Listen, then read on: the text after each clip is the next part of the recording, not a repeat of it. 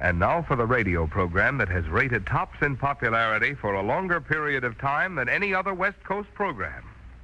The mystery program that is unique among all mystery programs. And I'll tell you why. It's because you know who's guilty. You see his every move. You know his complete plans, even his innermost thoughts. Yet the final curtain always brings a startling surprise. In the Signal Oil program, The Whistler.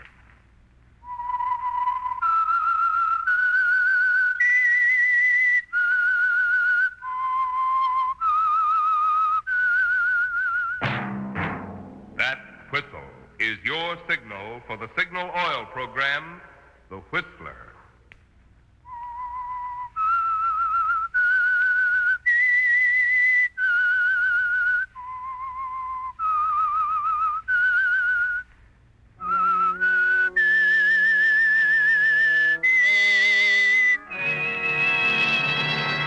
I am the Whistler, and I know many things, for I walk by night.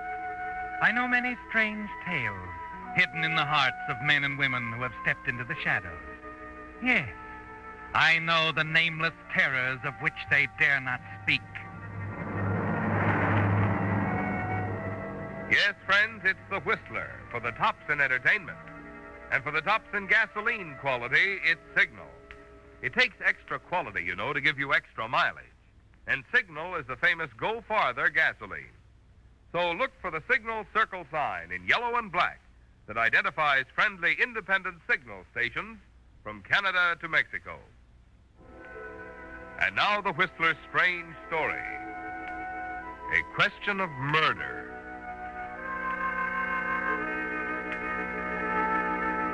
The terrible truth underlying it all didn't come to Carol Randolph as a bolt out of the blue. Rather, it came slowly, like the gathering of a summer storm. In the beginning, there was only a gentle rustling, like the movement of the leaves before a wind, more to be sensed than actually seen.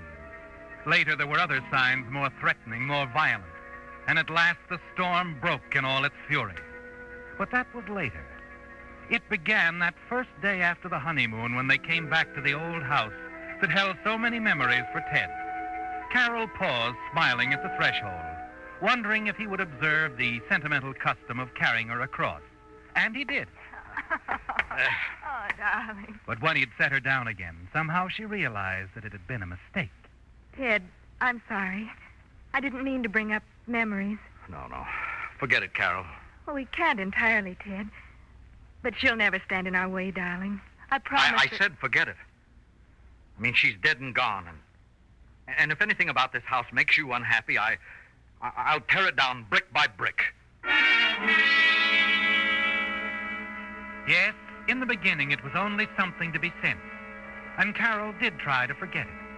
But there was no denying that the house seemed to change Ted somehow, the house and the people in it. Even old Mrs. Carter, who had been with Ted's family for so many years, seemed to have a strange reserve about her, a veil something behind the surface of cordiality. It's a pleasure to welcome you here, Carol. I'm sure Ted will be happier now. Thank you. He's told me so much about you, Mrs. Carter. I practically raised him. Then, after his father died and he and Francis came here... Oh, I'm sorry. It's all right, Mrs. Carter. I don't mind talking about Francis, if you want to. Oh, but I don't.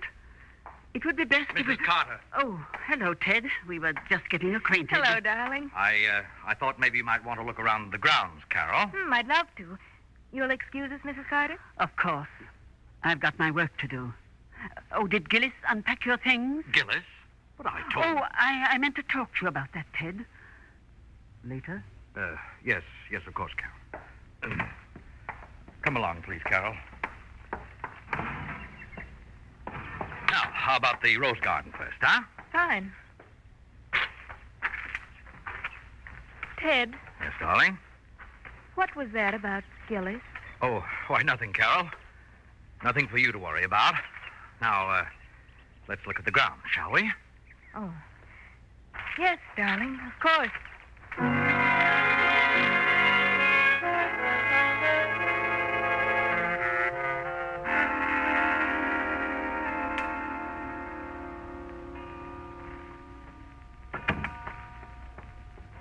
Good evening, madame. Oh, hello. You must be Gillis. Yes, I didn't get a chance to thank you for putting everything away for me. I appreciate it, Gillis. it's what I'm supposed to do, madame. Do you want both windows open, madame? Just that one is fine. Gillis. That's an unusual name. My name is really Marie, madame. She always called me Gillis. Said it sounded more continental-like. The first Mrs. Randolph? That's right. Oh, I'm sorry, madame. I didn't Gillis, mean... let's understand each other. I'm not sensitive about Ted's having been married before. You don't have to feel strange around me.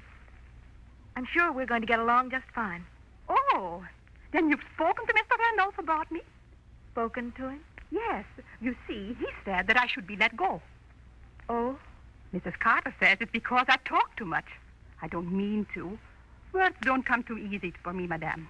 The right ones, I mean. And when they asked me all those questions at the inquest, Mr. Randolph didn't like... Inquest? Gillis, you don't mean inquest. They only hold an inquest when there's something strange about a death. I know, madame. And there certainly was something strange about... Gillis, Yes, madame. you may go now. I won't need anything further. Yes, madame.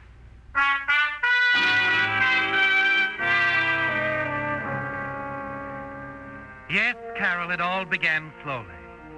But as you watch Gillis shuffle off down the hall, you're conscious of a chill in the air. And in spite of yourself, you shudder slightly before you're able to push it out of your mind and go downstairs to join Ted. But by the following evening, the whole incident is forgotten as you and Ted entertain Dave Arnold, one of his oldest never friends. forget that one. Oh, you two must really have had good times together. Good and bad, eh, Ted? Oh, that's right. So I must say you've always managed to get the things you wanted from life. That's a compliment, Carol, from an envious, dyed-in-the-wool bachelor. Oh, you shouldn't complain, Dave. There's certainly something you can do about that. No. Too busy with my career. Oh? Well, Ted's in the district attorney's office, and he's found time for marriage. That's just it. Then mine wants to get in. And you know, when these political machines get entrenched, they can get away with murder. You make it sound horrible. No defense, darling? Oh, we don't need one. We put our case up to the voters, remember? I certainly do. What we need is a Ted Randolph to run our campaign. I couldn't swing you over to our side, could I, Ted? We can promise big things, too. No, I'm afraid not, Dave. Oh, I'll admit your candidate's all right, but I think our man's a little better. Well, nothing to do then but dig up some dirt in your past and smear you. Dave. Oh, I'm joking, Carol. Deadly business politics. Oh, say, I've got to run. Big day for me tomorrow. Well, nice to have you again, Dave. Yes, and make it more often in the future, You've got a great deal. The dinner was wonderful. Good night, Ted. Carol. Good night. Thanks again. Good night. Anytime, Dave. Good night. Was everything all right? Oh, yes, sure. It's perfect. You know, I like him. Dave? Oh, he's all right. All right. I think he's charming. And he likes you. The way he hangs on every word when you're talking. Oh, yes. Just waiting for me to make a slip. A slip? Oh, Ted. Why, does that surprise you? Surprise? Well, it shocks me. You're not serious. Look, darling, I love you, but sometimes you're a little naive. Why, Dave's an old friend, yes, but he's in the opposite political camp. Don't forget that. Why, he'd use anything to get us out of office. And he wasn't kidding when he said he'd smear me if he could. Ted, you must be exaggerating. Besides, what could he possibly find out about you? Carol, I've got some work to do. Would you excuse me for a while? Ted, wait. Yes? I've been wanting to talk to you. Tell me, how did you and Francis get along? Why, we quarreled. Is that all? No. Once upon a New Year's, there was a girl I met on a trip to St. Louis. A girl I'd known for a long time. After Francis died, I married her. And I love her very much. That's all that's important. Oh, Ted.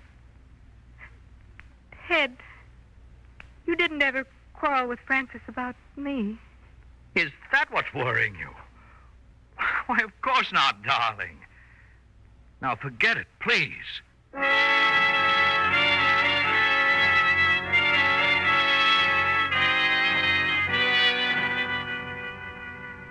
After that, you do try to forget, don't you, Carol? But it isn't that easy. When you go upstairs to your room, Gillis is there. You discover that she's not only talkative, but inquisitive, too. Worst of all, she asks a question that you can't answer. A startling question. Excuse me, Madame. Will Mr. Ben ever come back? Who's Mr. Ben? Why, Mr. Randolph's brother. Madame, you've never met him? Oh, yes, Ted's brother. I wondered if they had ever patched things up. It was a terrible argument they had, you know, the day Mrs. Randolph died.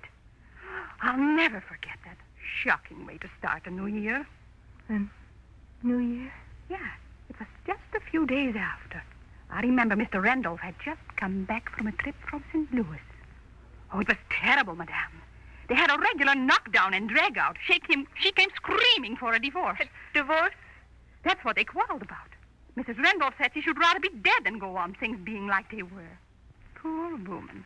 Little did she know that in less than 12 hours from then, she would be dead. What did you say, Gillis? When did she die? The very next morning. Early. Didn't you know, Madame?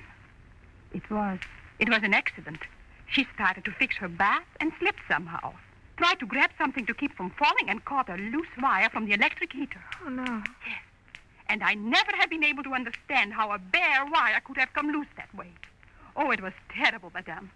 She was electrocuted on the spot.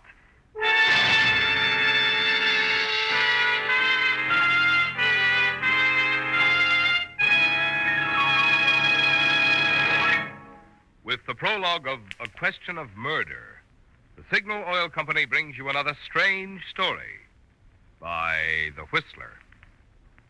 Did you know that contract bridge has become such a popular game it's now played by almost half of the adults in America? Well, that's why Signal Oil Company decided that something should be done for this important group of our listeners.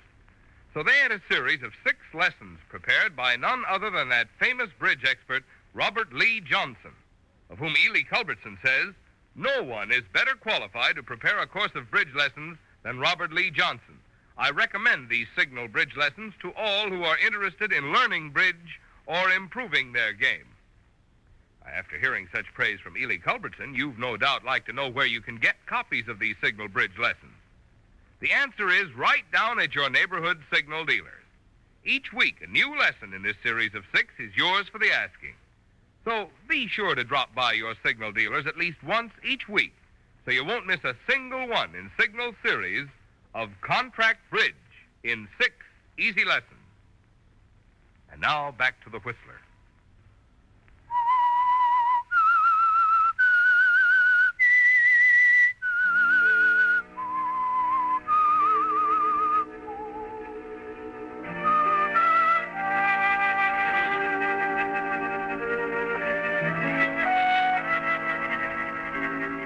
The gathering storm is closing in, isn't it, Carol? Like dark warning clouds before the storm. You're sure now that Ted lied about the argument with Frances, his first wife. He told you it was nothing serious, didn't concern you. But from what Gillis has told you, you're certain the quarrel was over you, and that shortly afterwards Frances was dead. It's a terrible knowledge you possess, isn't it? Because you don't know what to do about it. The next morning you spend walking around the grounds, going over the whole nightmare in your mind. And then as you start back across the terrace to the house... Well, hello. Oh, You must be the new Mrs. Randolph, huh? I'm sorry. I don't believe we... No, my dear, we haven't met. We're going to be real friends. I'm Ben, Ted's brother. Oh, I'm sure he's told you all about Brother Ben. Oh, yes, certainly. Ted's spoken of you so often, I did wonder when I was going to have the pleasure. Nice work, Mrs. Randolph.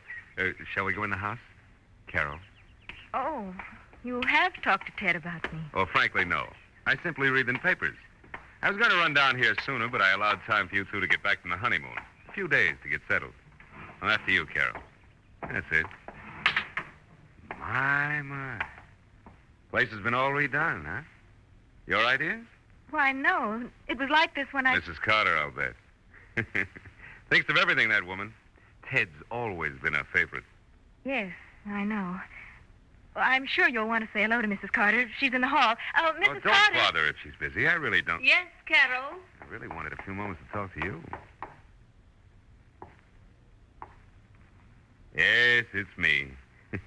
The prodigal, the black sheep. I'm sorry, Mr. Randolph. You can't stay. Mrs. Carter. I have my orders. But why? I'm the... Oh, so you haven't told her about me, Mrs. Carter. What a rascal I am, a stealer. Please, Mr. Randolph, don't make it unpleasant for me. I'm hired to do exactly... No, old girl. Don't get the blood temperature up. I'm not staying. I have a perfectly satisfactory place to stay in town, the Marlborough.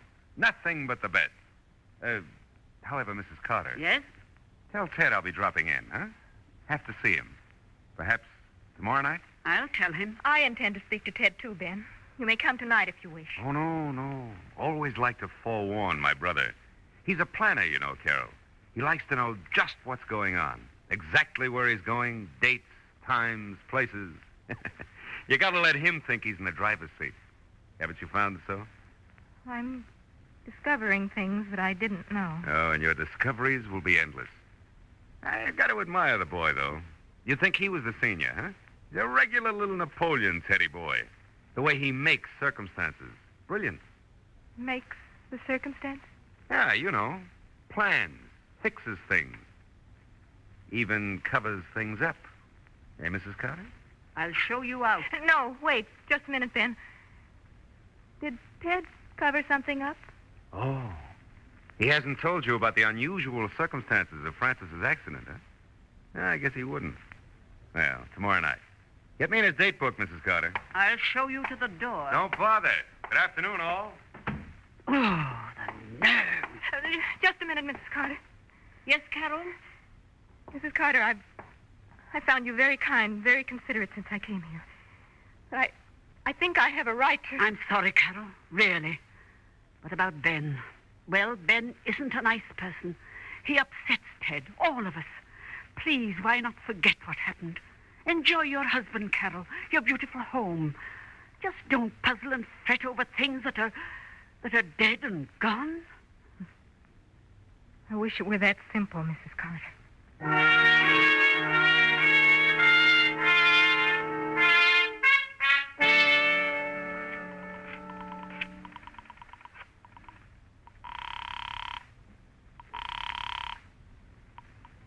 Marlborough Hotel. Mr. Ben Randolph, please. Thank you. Yes? Ben, this is Carol. Oh, yes. How sweet of you, Carol, to call me. Ben, I can't talk very long. I want to see you.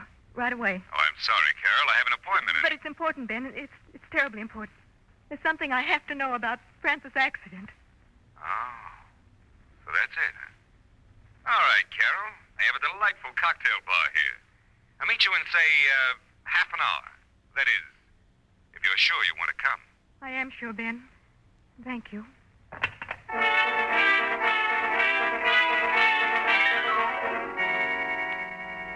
You are sure, aren't you, Carol?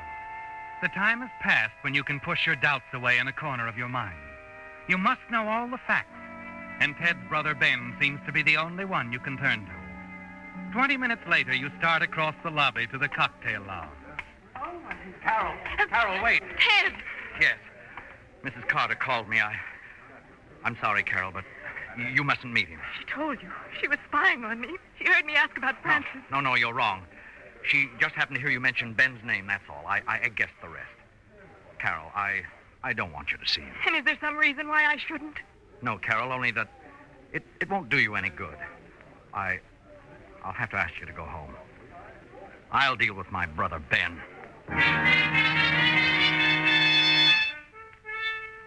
You turn and hurry away from Ted. Driving home, your hands tremble holding the wheel. By the time you reach the house and start inside, a terrible sick feeling sweeps over you. Your brain seems to pound miserably. And as you start up the stairs, your legs grow weaker and weaker until they give way beneath you.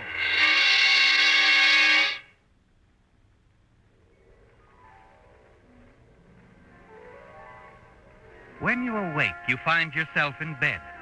Mrs. Carter is looking down at you, smiling her quiet, assured smile. Feeling better, Carol? Better? Why, oh, I feel fine. Why did you put me to bed? I You want to... fainted going up the stairs. I told Ted when he came home. He agrees with me that you should stay in bed for a while. Is there anything you want me to bring you? No.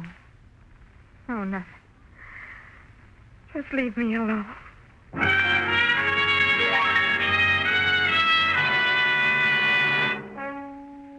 It's a breathless moment now, isn't it, Carol? The quiet before the storm. You fight against the feeling that perhaps you're to be held prisoner. But as you hear Mrs. Carter's footsteps going down the stairs, you know you have to find out. You cross to the door, find it unlocked, and then tiptoe to the head of the stairs. And then you stop, frozen in your tracks, as what's that? Ted's voice drifts up from the study. Dave Arnold, huh? Well, we expected him to do some snooping. Yeah, that's right. He was here to dinner, but I know I didn't let anything slip. Well, Chief, if anything I've done should prevent you from being reelected... Carol? No. All she knows is that Frances's death was an accident. I'm sure of it. I haven't told her anything else, and I don't intend to. And besides, Chief, she won't be leaving the house for some time. She isn't feeling very well.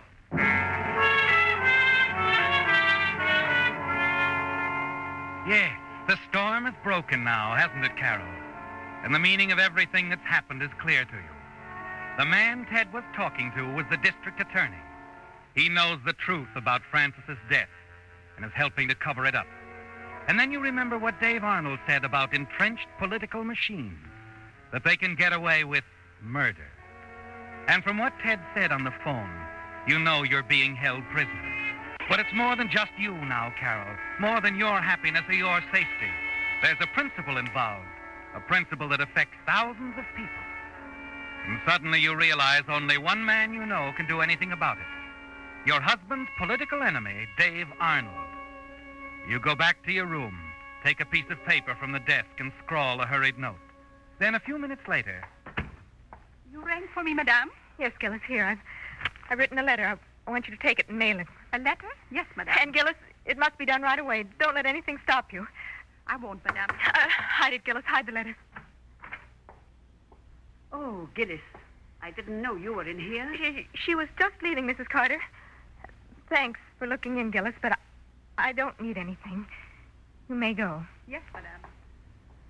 Is there anything I can do for you, Carol? No, Mrs. Carter. There's nothing anyone can do for me. Right now.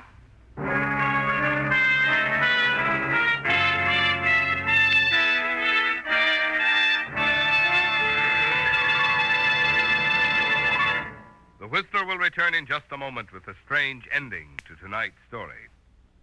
But first, a message, especially for you drivers who have new cars or expect to be getting one.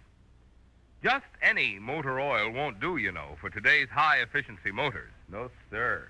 They need special protection against corrosion, wear, and carbon if they're to give you the long, trouble-free service you have a right to expect. That's why Signal Oil Company brought out Signal Premium Compounded Motor Oil, a new type lubricant especially created to give modern motors this extra protection. Of course, Signal Premium has 100% pure paraffin base. But in addition, scientific new compounds have been added. As a result, tests prove that this new type Signal oil actually keeps motors 6 times cleaner and reduces cylinder wear 1/3. Now get that. Motors actually stay 6 times cleaner, and cylinder wear is reduced 1/3 with Signal Premium Compounded Motor Oil. So if you want to keep the performance of your car young, make your next oil change a change for the better. Switch to the new type Signal oil. That's your guarantee of a sweeter running motor. Signal Premium Compounded Motor Oil. And now back to the Whistler.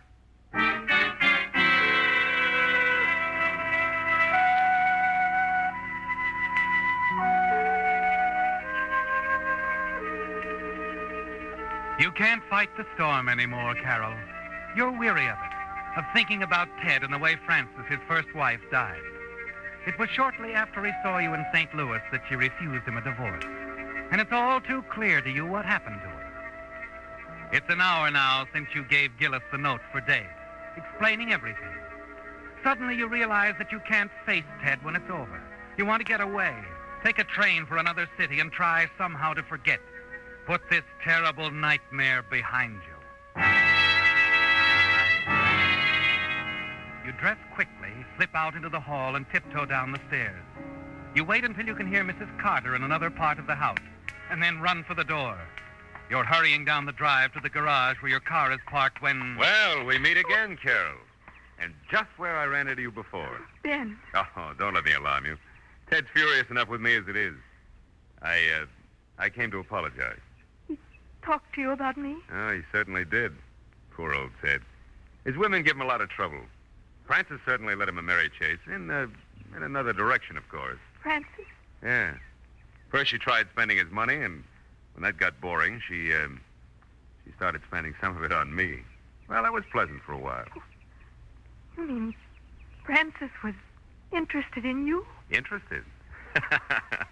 Well, that's one way of putting it, yes. Tell me about her, Ben. All right. Well, she wanted to marry me. It scared me silly when I found out.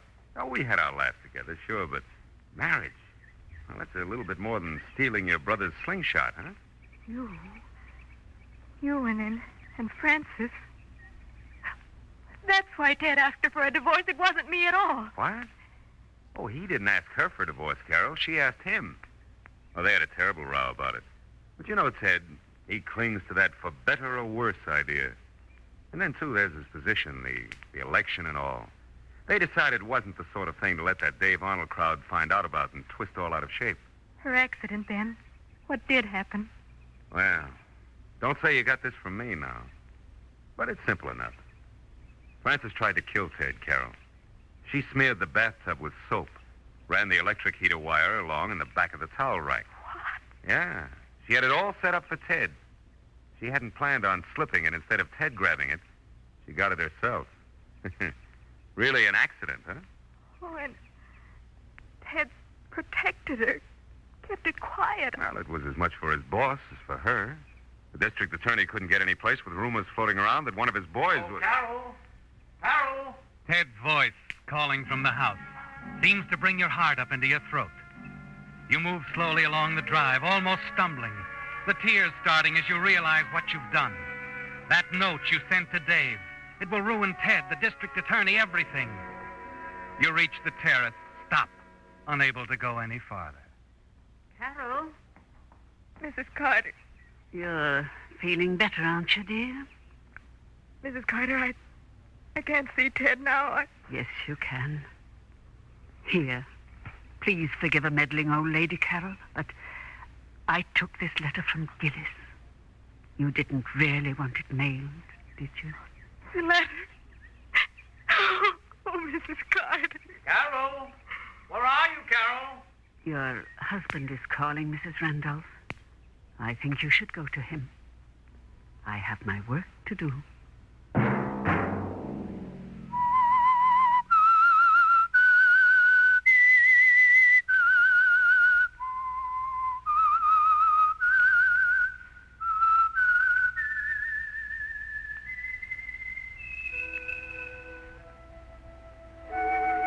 Let that whistle be your signal for the Signal Oil program, The Whistler, each Wednesday night at the same time.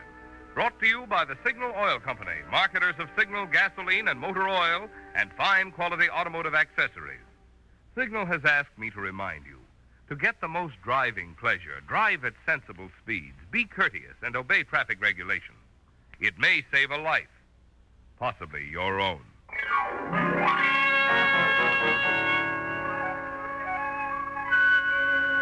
Featured in tonight's story were Lorette Philbrandt, Joseph Kearns, and Gerald Moore. The Whistler was produced and directed by George W. Allen, with story by Beth Barnes and music by Wilbur Hatch, and was transmitted to our troops overseas by the Armed Forces Radio Service. Remember, at this same time next Wednesday, another strange tale by The Whistler. This is Marvin Miller speaking. This is CBS, the Columbia Broadcasting System.